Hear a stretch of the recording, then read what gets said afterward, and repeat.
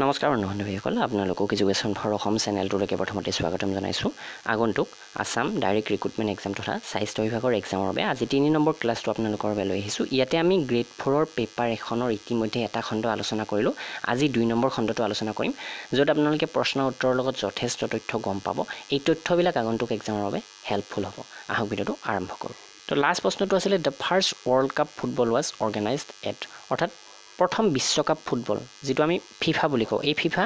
coat অনুষ্ঠিত হৈছিল উৰুগুৱে নামৰ দেশখনত অনুষ্ঠিত হৈছিল আৰু অন্তিম অৰ্থাৎ 2018 চনত এই ফিফা ৱৰ্ল্ড কাপ কোট অনুষ্ঠিত হৈছিল ৰাছিয়াত অনুষ্ঠিত হৈছিল য'ত ফ্ৰান্স জিকিছিল আৰু ক্ৰোয়েছিয়া ৰানাৰ্ছ আপ হৈছিল তো এতিয়া এইবাৰ প্ৰশ্ন হ'ব যে 2022 ৰ ফিফা ৱৰ্ল্ড কাপ কোট অনুষ্ঠিত হ'ব তো এই অনুষ্ঠিত হ'ব কাটাৰত তাৰোপৰি 2022 অৰ্থাৎ ইয়াতে চাওক 4 বছৰ মূৰে মূৰে এই ফিফা ৱৰ্ল্ড কাপ অনুষ্ঠিত হয় 2018 ৰাছিয়াত হ'ল 2022ত কাটাৰত হ'ল 2026ত কোট অনুষ্ঠিত হ'ব সেইটো ইতিমধ্যে ঠিক কৰা হৈছে তো 2026ত তিনিখন দেশত অনুষ্ঠিত হ'ব ফিফা ৱৰ্ল্ড কাপৰ ইভেন্টবিলাক কানাডা মেক্সিকো আৰু ইউনাইটেড ষ্টেটছত নেক্সট প্ৰশ্নটো first Commonwealth games ৱেৰ held in প্ৰথম কমনৱেলথ গেমছ কোট অনুষ্ঠিত বা ইয়াতে কৈছে যে কোন চনত অনুষ্ঠিত হৈছিল তো কমনৱেলথ গেম প্ৰথম 1930 চনত অনুষ্ঠিত হৈছিল আৰু কোনখন দেশত অনুষ্ঠিত হৈছিল তো 1930 চনৰ এই কমনৱেলথ গেম কোট অনুষ্ঠিত হৈছিল হেমিল্টন নামৰ ঠাইখনত অনুষ্ঠিত হৈছিল হেমিল্টন কোট আছে হেমিল্টন আছে কানাডাত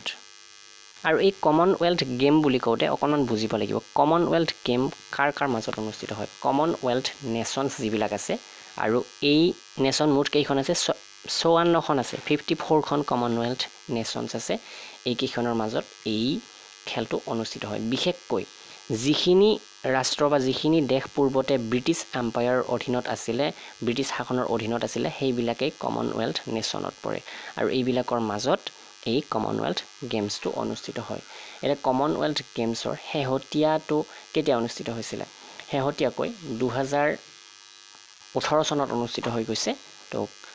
ইয়াতে অষ্ট্ৰেলিয়াৰ গোল্ড কোষ্টত হৈ গৈছে এই কমনৱেলথ গেমছ আৰু 2022ত এইবাৰ কোট অনুষ্ঠিত হ'ব ইংলেণ্ডত অনুষ্ঠিত হ'ব বিৰ্মিংহাম নামৰ ঠাইখনত 28 জুলাইৰ পৰা 8 আগষ্টলৈকে অনুষ্ঠিত হ'ব এই কমনৱেলথ গেমছ তাৰোপৰি 2026ত কোন অনুষ্ঠিত হ'ব সেইটো ইতিমধ্যে ঠিক কৰা হৈছে অষ্ট্ৰেলিয়াত অনুষ্ঠিত হ'ব 2026 চনত এটা ইম্পৰ্টেণ্ট পইণ্টটো হৈছে 2022ত কমনৱেলথ গেমছ কোট অনুষ্ঠিত হ'ব তো সেয়া হৈছে ইংলেণ্ডত next the first Asian games ৱেৰ held in চাওক এইকেইটা গেমছৰ প্ৰশ্ন আৰু গেমছৰ প্ৰশ্ন আহিব ক'ত হৈছিলে বা কোন জিকিছিলে কেতিয়া হৈছিলে এইবিলাক এছিয়ান গেমছ প্ৰথম ক'ত অনুষ্ঠিত হৈছিলে প্ৰথম এছিয়ান গেমছ অনুষ্ঠিত হৈছিলে নিউ দিল্লীত 1951 চনত প্ৰথম এই এছিয়ান গেমছ অনুষ্ঠিত হৈছিলে 2018 চনত লাষ্ট এছিয়ান গেমছ হৈ গৈছে আৰু কোড হৈছে কোনখন দেশত হৈছে সেই দেশখনৰ ঠাইৰ নাম এইবিলাক জনাটো প্ৰয়োজন 2018 চনত এছিয়ান গেমছ হৈছে ইণ্ডোনেছিয়াৰ জাকাৰ্টা আৰু পলেম্বেং নামৰ ঠাই দুখনত বা চহৰ দুখনত এই এছিয়ান গেমছ হৈ গৈছে 2018 চনত নেক্সট 2022 চনত কোড অনুষ্ঠিত হ'ব এইবাৰ কোড অনুষ্ঠিত হ'ব চাইনাৰ হেংজো নামৰ চহৰখনত অনুষ্ঠিত হ'ব এছিয়ান গেমছ এইবাৰ তো কিছুমান ইম্পৰ্টেণ্ট প্ৰশ্ন এছিয়ান গেমছৰ পৰা হ'ব পাৰে যেনে 2018 চনৰ এই এছিয়ান গেমছত আমাৰ ভাৰতবৰ্ষই কেইটা গোল্ড মেডেল পাইছে বা মুঠ কেইটা পদক পাইছে গোল্ড মেডেল পাইছে 16টা তাৰপাছত সিলভাৰ মেডেল পাইছে 23টা আৰু ব্ৰঞ্জৰ 31টা এনেকৈ মুঠ 70টা পদক লাভ কৰিছে আমাৰ ভাৰতবৰ্ষই 2018 চনৰ এছিয়ান গেমছত আৰু আটাইতকৈ শীৰ্ষত কোন আছিলে চাইনা আছিলে মুঠ 290টা মেডেল বা পদক লাভ কৰিছিলে Next, Sakshi Malik won bronze medal at 2016 Rio Olympic in 2016 চনৰ ৰিঅ অলিম্পিকত সাক্ষী মালিকে ব্ৰঞ্জৰ পদক এটা জিকিছিল আৰু কোনটো খেলৰ বাবে তেওঁ এই পদকটো জিকিছিল তো এইটো ইম্পৰ্টেণ্ট পইণ্ট তো কোনটো খেলৰ বাবে বুলি ক'ব লাগিব ইয়াতে অপচন সি ৰেসলিঙৰ বাবে জিকিছিল এই পদকটো তো সাক্ষী মালিকে ইয়াতে শেহতীয়াকৈ চাবলৈকে গ'লে কমনৱেলথ গেমছ 2018 চনত যি অনুষ্ঠিত হৈছিলে গোল্ড কোষ্টত তাতে ব্ৰঞ্জৰ পদক জিকিছিলে আৰু ইয়াতে লাষ্ট আটাইতকৈ ডাঙৰ যেটো পদক সেইটো হৈছে ৰিঅ ডি জেনেৰোত হোৱা অলিম্পিকৰ ব্ৰঞ্জৰ পদকটো next the first hockey world cup was one by hockey world cup যি প্ৰথম হৈছিলে তাত কোন জিকিছিলে কোনখন দেশ জিকিছিলে ইণ্ডিয়া পাকিস্তান আৰ্জেণ্টিনা নে জাৰ্মানী তো ইয়াৰ শুদ্ধ উত্তৰ হৈছে পাকিস্তান ইয়াতে অন্যান্য ইম্পৰ্টেণ্ট পইণ্টখিনি হৈছে হকি ৱৰ্ল্ড কাপ যে এই প্ৰথম পাকিস্তানে জিকিছে কেতিয়া জিকিছিলে বা এই প্ৰথম বিশ্বকাপ হকি ক'ত অনুষ্ঠিত হৈছিলে তো এই প্ৰথম যি হকি ৱৰ্ল্ড কাপ এয়া অনুষ্ঠিত হৈছিলে স্পেইনৰ বাৰ্চিলোনা নামৰ ঠাইখনত অৰ্থাৎ স্পেইন দেশত অনুষ্ঠিত হৈছিলে 1971 চনত আৰু এই খেলখনৰ ৰানাৰ্ছ আপ আছিলে স্পেইন পাকিস্তান জিকিছিলে আৰু আমাৰ ভাৰতবৰ্ষ 1971 চনত 3 নম্বৰ পজিশ্যনত আছিলে শেহতীয়াকৈ 2018 চনত হৈ গৈছে এই হকি বিশ্বকাপ 2018 চনত আমাৰ ইণ্ডিয়াত হৈ গৈছে ইণ্ডিয়া উৰিষ্যাৰ ভুৱনেশ্বৰত হৈ গৈছে আৰু ইয়াতে জিকিছে বেলজিয়াম আৰু ৰানাৰ্ছ আপ হৈছে নেদাৰলেণ্ড অন্য এটি তথ্য আপোনালোকে জানি লওক এই যে হকি ৱৰ্ল্ড কাপ হয় এই হকি ৱৰ্ল্ড কাপ কোনটো বছৰত আমাৰ ভাৰতবৰ্ষ বিজয়ী হৈছিলে বা প্ৰথম উইনাৰ হৈছিলে মালয়েছিয়াত হৈছিলে 1975 চনত 3 নম্বৰ যি ৱৰ্ল্ড কাপ এই ৱৰ্ল্ড কাপত আমাৰ ভাৰতবৰ্ষ উইনাৰ হৈছিলে 1975 চনত মালয়েছিয়াৰ কুৱালালামপুৰত হোৱা হকি ৱৰ্ল্ড কাপত জিকিছিলে the word love is used in এই লাভ নামৰ ৱৰ্ডটো তলৰ কোন কেইটাত ইউজ হয় যেনে বেডমিণ্টন খেলৰ কথা কৈছে লন টেনিছৰ টেবুল টেনিছৰ তো ইয়াতে শুদ্ধ উত্তৰটো হৈছে অল অফ দ্য এবভ অৰ্থাৎ badminton lawn tennis table tennis গোটেইকেইটাতে এই লাভ ৱৰ্ডটো ব্যৱহাৰ হয় তো এই 20টা জিকে আছিলে এই পেপাৰখনত ইয়াৰ পিছতে কিছুমান ৰিজনিঙৰ প্ৰশ্ন দেখা গৈছে 21 আৰু 22 নম্বৰটো এই দুটা আমি এতিয়া আলোচনা নকৰোঁ তাৰ পিছতো চাওক 23 নম্বৰটো ইয়াতে ৰিজনিঙৰ হয় তাৰ পাছত আছে which is the Arunachal Pradesh state flower Arunachal প্ৰদেশৰ ষ্টেট ফ্লাৱাৰ কোনটো ইয়াতে আছে মেৰিগোল্ড ফক্সটেইল অৰ্কিড আৰু ৰডোডেনড্ৰন আৰু আছে ৰ'জ তো অৰুণাচল প্ৰদেশৰ ক্ষেত্ৰতো যিটো ষ্টেট ফ্লাৱাৰ সেইটো হৈছে ফক্সটেইল অৰ্কিড আৰু ইয়াতে মন কৰিবলগীয়া আমাৰ অসমৰ যিটো ষ্টেট ফ্লাৱাৰ ৰাজ্যিক ফুল সেইটো হৈছে ফক্সটেইল অৰ্কিড বা কপৌ ফুল আৰু এই কপৌ ফুল বা ফক্সটেইল অৰ্কিডৰ যিটো বৈজ্ঞানিক নাম সেইটো আহে এক্সামত সেইটো হৈছে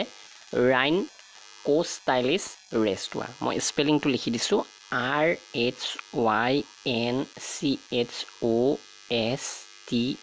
RHYNCHOSTYLIS আৰু আছে RETUSA একচুৱেলি RETUSA ৰাইনকোষ্টাইলিছ ৰেটুছা এইটো হৈছে বৈজ্ঞানিক নাম নেক্সট প্ৰশ্নটো the border between China and India is known as India আৰু চাইনাৰ মাজৰ যি বৰ্ডাৰ আছে এই বৰ্ডাৰক কি বুলি জনা যায় তো এইটো যথেষ্ট ইম্পৰ্টেণ্ট প্ৰশ্ন আৰু ইয়াৰ শুদ্ধ উত্তৰটো হৈছে অপশ্যন নম্বৰ এ মেকমোহন লাইন পাক ষ্টেট ইয়াতে মেডিটেৰিয়ান লাইন এইবিলাক নহয় তো মেকমোহন লাইনটো হৈছে শুদ্ধ উত্তৰ এই যে মেকমোহন লাইন এই লাইনটো কোনে ড্ৰ কৰিছিলে হেনৰি মেকমোহন নামৰ এগৰাকী ব্ৰিটিছ বিষয়াই এই লাইনটো ড্ৰ কৰিছিলে আৰু কোন চনত 1914 চনত দিল্লীত এই যিটো মেকমোহন লাইন এইটো আনাৰ সিদ্ধান্ত হৈছিলে আৰু সেইমতে মেকমোহন লাইনটো ভাৰত আৰু চীনৰ বৰ্ডাৰ হিচাপে ৰখা হৈছিলে আৰু এতিয়া এই যিটো মেকমোহন লাইন এইটো ক'ত আছে অৰুণাচল প্ৰদেশ আৰু চীনৰ মাজত আছে বুলি আমি ক'ব পাৰোঁ নেক্সট প্ৰশ্নটো Arunachal Pradesh is divided into how many district Arunachal Pradesh আমাৰ নৰ্থ ইষ্টৰ গোটেইকেইখন ৰাজ্যৰ বিষয়ে আপোনালোকে জনাটো প্ৰয়োজন কোনখন ৰাজ্যৰ কিমানখন জিলা আছে বা কিমান মাটিকালি এই সকলোবিলাক জনাৰ বাবে আপোনালোকে এই PDF কিতাপখন কিনি ল'ব পাৰে আসাম জিকেপেডিয়া য'ত অসমীয়া গ্ৰামাৰ বুৰঞ্জী জিঅ'গ্ৰাফি লিটাৰেচাৰ নৰ্থ ইষ্ট জিকে সকলো আছে মুঠ 7500 প্ৰশ্ন উত্তৰ এই PDF কিতাপখনত আপোনালোকে লাভ কৰিব assamgkpdf.com ভিজিট কৰিব এইখন কিনাৰ বাবে অথবা ডেছক্ৰিপশ্যনৰ লিংক চেক কৰিব তো এই পেপাৰখন অনুষ্ঠিত হৈছিলে এপ্ৰিল 2021ত কিন্তু তাৰ পাছত ইয়াতে সেই সময়ত শুদ্ধ উত্তৰ আছিলে 25খন আছিলে কিন্তু বৰ্তমান অৰুণাচল প্ৰদেশৰ জিলা 26খন হৈছে আৰু এই ক্ষেত্ৰত মন কৰিবলগীয়া যে এইবিলাক ডাইৰেক্টলি ষ্টেটিক জিকে বুলি ক'ব নোৱাৰি আজি আমাৰ কিছুদিন আগতে আমাৰ অসমৰ জিলা 33খন আছিলে এতিয়া গৈ হেৰিটো বৃদ্ধি হৈছে আগন্তুক আৰু বৃদ্ধি হ'ব এইবিলাক অকণমান সলনি হৈ থকা জিকে এই ক্ষেত্ৰত আপোনালোকে অকণমান আপডেট থাকিব লাগিব অৰুণাচল প্ৰদেশত বৰ্তমান মুঠ জিলা আছে 26খন আৰু অৰুণাচল প্ৰদেশৰ বিষয়ে আৰু অকণমান তথ্য কওঁ লোকসভালৈকে মুঠ কেইখন আসন আছে অৰুণাচল প্ৰদেশৰ 2খন আছে আৰু ৰাজ্যসভালৈকে আছে 1খন আৰু অৰুণাচল প্ৰদেশৰ বিধানসভাৰ বিষয়ে যোৱাকালি আমি আলোচনা কৰিছিলোঁ মুঠ 60খন আসন আছে আমাৰ অসমৰ বিষয়ে আপোনালোকে নিশ্চয় এই ক্ষেত্ৰত জানে আমাৰ অসমৰ কেইখন আসন আছে 126খন বিধানসভাৰ আসন আৰু লোকসভালৈকে কেইখন 14খন ৰাজ্যসভালৈকে 7খন আৰু আমাৰ অসমত বৰ্তমান কেইখন জিলা সেইটো আপোনালোকে কমেন্ট কৰি জনাব next হোৱেৰ is Bhismaknagar fort is সিটুৱেটেড Bhishmak Nagar fort এইটো ক'ত আছে ৰয়িং লিকাবালি ৱেষ্ট কামেং আৰু option D none of the above চাওক ভীষ্মক নগৰ এইটো আমাৰ অসমৰ বাবে একচুৱেলি ইম্পৰ্টেণ্ট হয় কিন্তু বৰ্তমান এই ভীষ্মক নগৰ ক'ত অৱস্থিত অৰুণাচল প্ৰদেশৰ ৰয়িং নামৰ ঠাইখনত অৱস্থিত কিয় এই ভীষ্মক নগৰটো ইম্পৰ্টেণ্ট কাৰণ এই ভীষ্মক নগৰ জড়িত হৈ আছে চুতীয়া শাসকসকলৰ লগত আৰু চুতীয়া শাসকসকলৰ এই বুৰঞ্জী আপোনালোকে নিশ্চয় কিছু হলে অধ্যয়ন কৰিছে যদি অধ্যয়ন কৰা নাই ভালদৰে নাজানে তেনেহলে আমাৰ সেই ইবুকখন কিনি ল'ব সেইখনত চুতীয়াসকলৰ গোটেই তথ্য আছে এ টু জেড প্ৰশ্ন উত্তৰ তাতে সন্নিৱিষ্ট কৰা হৈছে চুতীয়াসকলৰ বিশেষকৈ ৰাজধানী কোনখন ঠাই আছিলে শদিয়াখন আছিলে ৰাজধানী আৰু ভীষ্মক নগৰ ফৰ্টটো যথেষ্ট ইম্পৰ্টেণ্ট ৰয়িং নামৰ ঠাইখনত বৰ্তমান অৱস্থিত এইটো